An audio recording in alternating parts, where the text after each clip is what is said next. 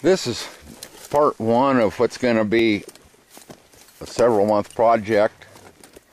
What we're doing here is we're using low-stress cattle handling techniques to get cattle to grazing as a herd holistically.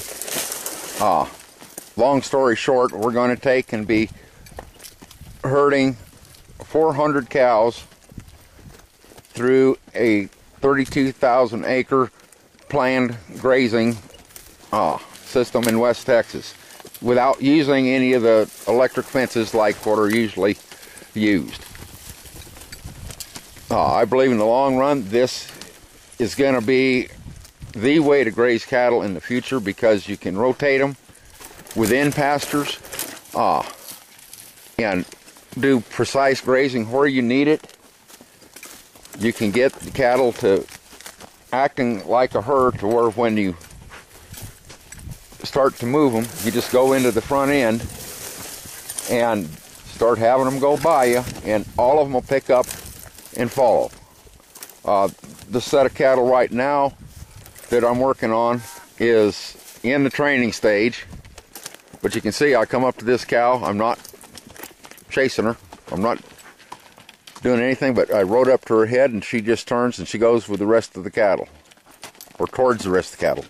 They're more or less in this thicket and grazing pretty nice. The way you tell that your cattle are acting as a herd, grazing as a herd, is that they will all be facing in the same direction. And these cattle just came in Saturday. This is Wednesday. We put them down here. I come down and I moved them Friday or Monday morning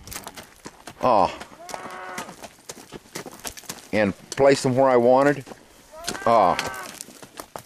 Came back today and they were coming down out of water and basically were wanting to head back the same way when I took them off water, and I just moved them back here. And as you can see, they're all pretty darn content in here,